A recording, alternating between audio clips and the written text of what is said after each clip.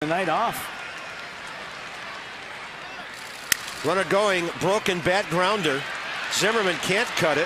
Desmond in a race, and he'll tag out Dan Uggla, who saw the shortstop and third baseman vacate and thought he could get to third. How heads up was that from Ian Desmond?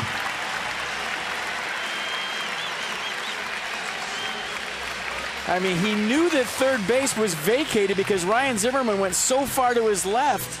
And he also knew, based on the broken bat, that he probably didn't have a real good shot at Upton. So for you kids at home, there's always an out there somewhere. If it's not at first, look somewhere else. And the arm fake by Ian Desmond was the difference.